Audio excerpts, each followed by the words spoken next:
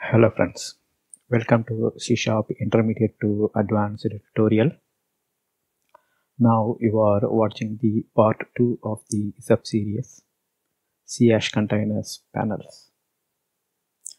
In this video, we will talk about the example. So in the previous video, we learned the basic of C# panels. So panels are container controls. We learned all these basics in the previous video. Now let's talk about the example.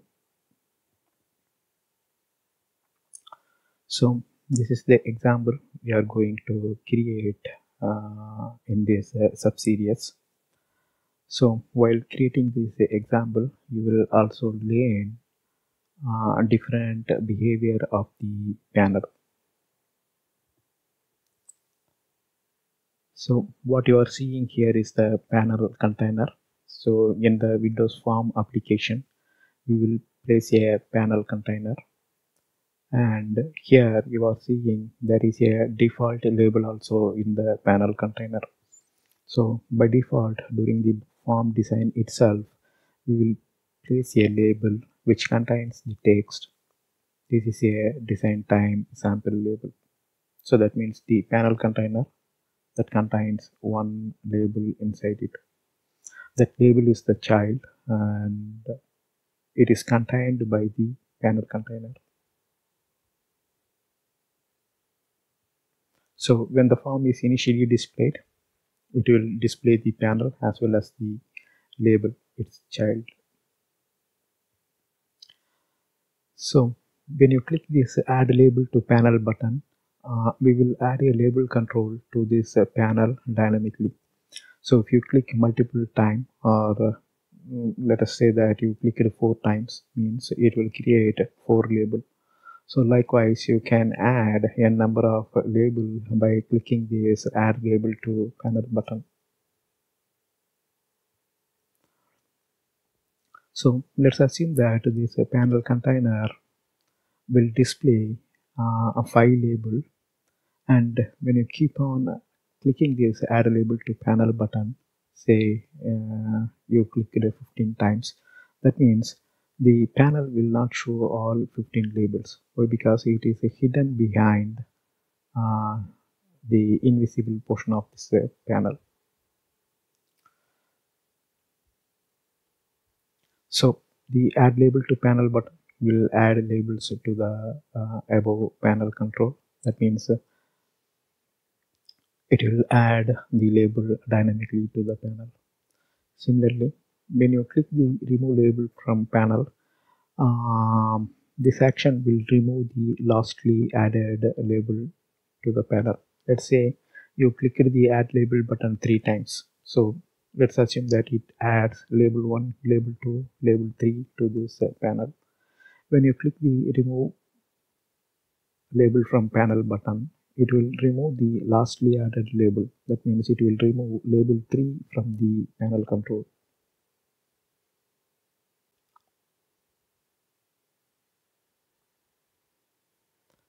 So when you place a check mark here, dock to top, we will dock the panel towards the top of this form. That means when you resize the form, that means let's say that you increase the width of the form. So when you increase the width of the form, the panel also will resize. That means since it is sticked to the top, when the form grows widthwise, the panel control also will grow. But when you increase the size, the panel will not resize, but it will retain its position as well as the size. So here we are docking the panel to the top. So if you dock the panel towards the left or right, then the time the size and position will be retained when you resize the form widthwise. But if you increase the height, the panel will resize in the vertical direction. Alright, so here when you place a check mark, the panel will be docked, and if you remove the check mark, the panel will go to its initial position. That means here you are seeing the panel, right? It will go to that position. But when you click dock to top, the panel will get attached to the top of the form. That means you won't see that gap between the top edge and the panel.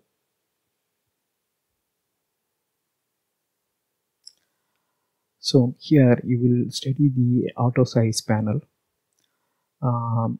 So when you click the add label to panel button, the labels are get added to the panel, and when you keep on adding it, since panel height is fixed here, some label will go beyond this height, so those labels will not be shown.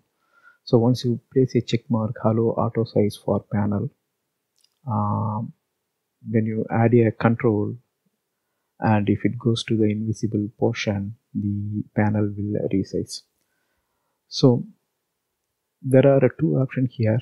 We can use grow only. That means whatever you are seeing here, the panel, so that's the initial size. When you keep on adding the label to the panel will resize. And when you remove the label, the panel will shrink, but it won't shrink beyond this default limit. I mean beyond this design time height. So whatever you are seeing here, so the panel will shrink up to this point. After that it won't shrink. So that's the grow only mode. And grow and shrink, it will grow as well as shrink. It won't respect the design time height. That means when you keep on removing the label, and let's assume that there is only one label, this design time label as well as the dynamically added label, then the panel will resize to show only those two labels. Simply grow only will grow as well as shrink, but it won't shrink beyond a certain limit. The certain limit is nothing but your initial height during the form design. So grow and shrink doesn't have that restriction. It will grow and shrink, just like how the auto size of the label control work. So based on the character you enter inside the label control, the label will grow, and when you remove the character it will reduce in size, right? The same way this grow and shrink will work. So when we start writing the code, you will understand what are all the associated properties that can be linked to implement these two features. Next, we will learn auto scrolling support with this section. So once you place a check mark on auto scroll, the panel control will provide a scrolling capability. But if you see, when allow auto size for panel is ticked, auto scroll won't work. So you have to first remove the check mark on the allow auto size. That means we should not we should turn off the auto size for the panel, then we should enable the scrolling. So once we enable the scrolling, once you start adding the control, and if the control goes beyond this panel visible area, then the panel will provide a scroll bar. Using the scroll bar, you can see the added controls which lies in the invisible portion of the panel control. Here, width and height specifies the margin. So width will be added towards the right. That means it will be added here. So the same, if I specify width as 30, when you add a control, label control here, and the width will be here. Similarly, height. So using this width and height, we can specify the margin, right as well as a bottom margin. When the control which we add to this panel at runtime goes beyond that margin, scroll bar support will be provided. So when we write the code, you will get more clear idea about this width and height. That's all here in this video. Now you will get an idea of what we are going to develop in the next coming sub-series. Thank you for watching. Bye.